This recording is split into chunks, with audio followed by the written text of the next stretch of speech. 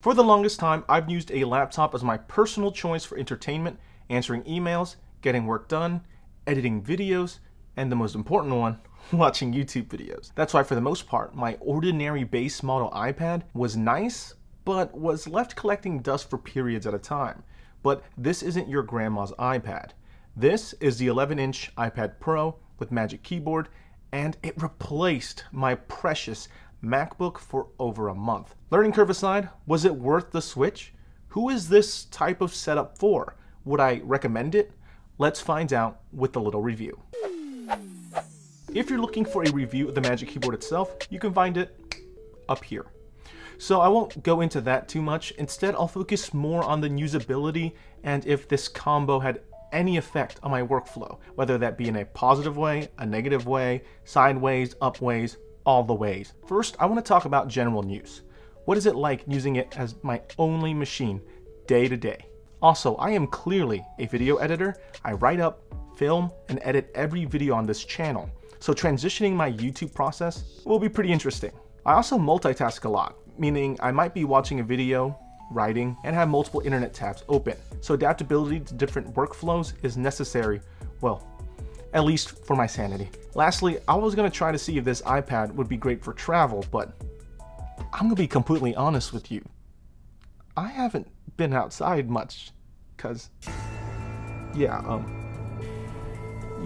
Using only the iPad Pro and Magic Keyboard as my go-to device was really interesting.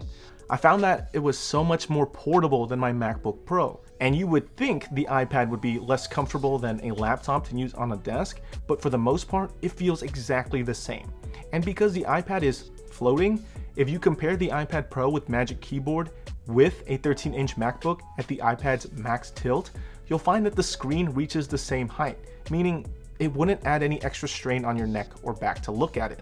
I also found that in some areas it was more comfortable to use the iPad Pro, like in bed or just using on a chair or sofa, because while the Magic Keyboard provides you a decent writing experience, you may forget that this is still an iPad and a case together, so you can still just remove it and use it like an iPad. Here's a few positions I found comfortable in using the iPad Pro and Magic Keyboard combo in, courtesy of my last video.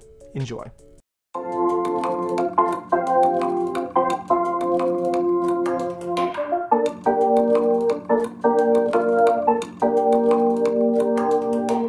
Okay, so there are some not so fun ways to use the device too.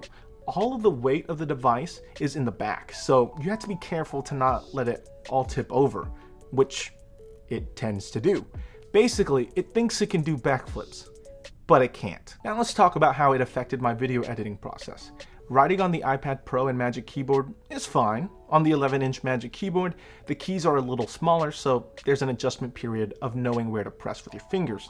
There are also plenty of great apps you can use to write notes, or you can stick to tried and tested Microsoft Word and Google Docs.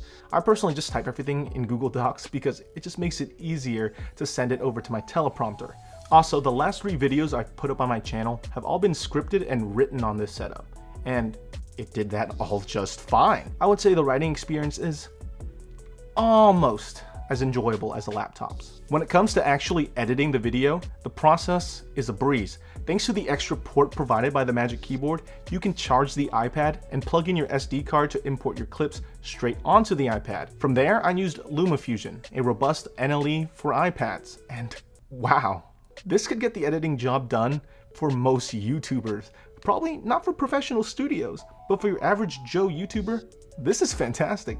Editing 4K video is smooth, with no hitches, and it has most of the bells and whistles I had when I was using Final Cut Pro. It supports external monitors, and it even has the ability to export the current project you're working on into a Final Cut Pro project file. Meaning you can start your projects in LumaFusion and finish it off on any Mac. Just note that that's an additional paid add-on. There are some limitations with it, and I do feel like I'm a bit slower editing on LumaFusion, but that may be because I'm just so used to editing everything in Final Cut Pro and not LumaFusion. But overall, that's a compelling case for turning the iPad Pro into a mobile video editing station. It's highly doable, and in my opinion, surpasses the 4K editing experience I had on the 2020 i5 MacBook Air. And overall, very useful. As for making thumbnails, Well, that's just the artsy, borderline too much clickbait side of me.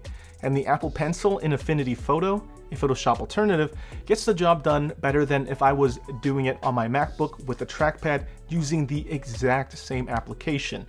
Using the Apple Pencil made editing my thumbnails a breeze that just couldn't be done with a trackpad. But because I'm not an artist, I can't personally vouch and say, replace your laptop and drawing tablet for this, because that would be ignorant of me. So please look into this further by yourself. These are just my thoughts on the subject. Now, how well does the iPad Pro and Magic Keyboard do for multitasking?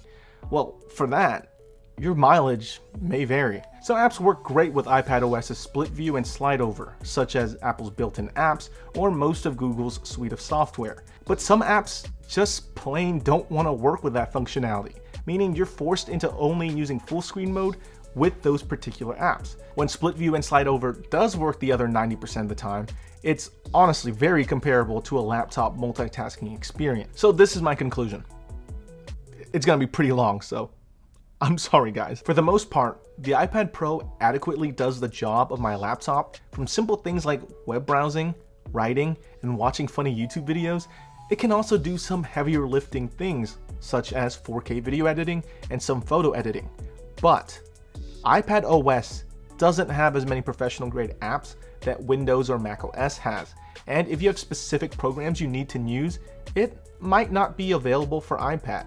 That being said, I think the iPad Pro and Magic Keyboard could replace laptops for 90% of people. For a lot of people around me who aren't as tech savvy, it already has. The truth is, it's pretty easy to learn iPadOS for many people because it's so similar to another thing that already sits in our pockets. But for people who need specialized software that runs only on desktop operating systems, this isn't it. And second conclusion here, the price of an iPad Pro and Magic Keyboard is pricier than Apple's MacBook Air. And if you opt for the 12.9-inch iPad Pro and Magic Keyboard, you could easily afford a MacBook Air and a base model iPad. But this is the part that really concerns me. The iPad Pro is a fantastic tablet, but with the Magic Keyboard, it can be a fantastic tablet most of the time and a mediocre laptop some of the time. The iPad Pro is the most versatile device Apple sells.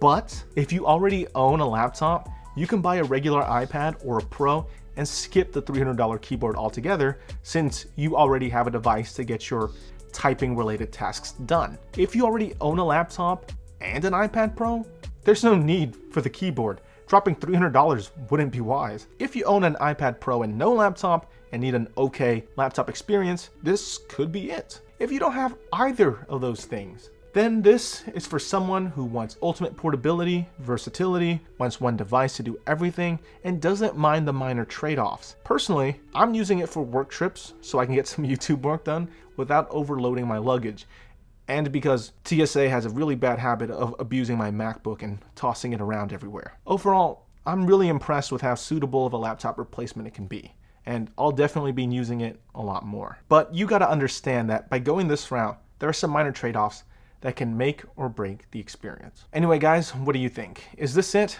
Does this push you personally over to using an iPad as your primary computer, or do you think it's still not good enough? Leave all that down in the comment section below. If you enjoyed this video, give it a thumbs up, and well, don't forget to subscribe. I'll see you guys next time.